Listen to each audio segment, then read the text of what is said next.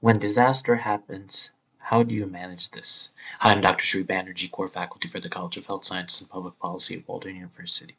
And I wanted to present about one of the basic tenets of phases of disaster management.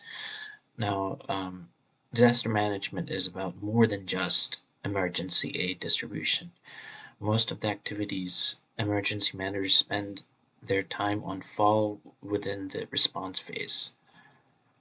So the four phases are preparedness, response, mitigation, and recovery.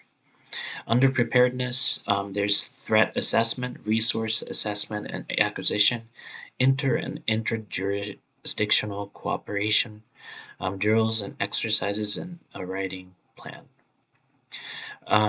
So this is one phase of how to treat a disaster, and this star represents the place for the disaster taking place.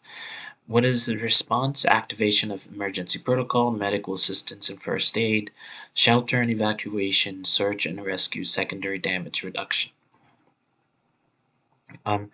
So then in the next phase is mitigation, and that is improved reconstruction, legislative planning, and regularly scheduled vulnerability and risk assessments. Then finally is the recovery phase, damage assessment, cleanup, restoration of critical systems and facilities, providing temporary basic needs, and basic reconstruction. So after recovery, there's mitigation. After mitigation, there's preparedness. Then there's response. So this is in a cyclical fashion.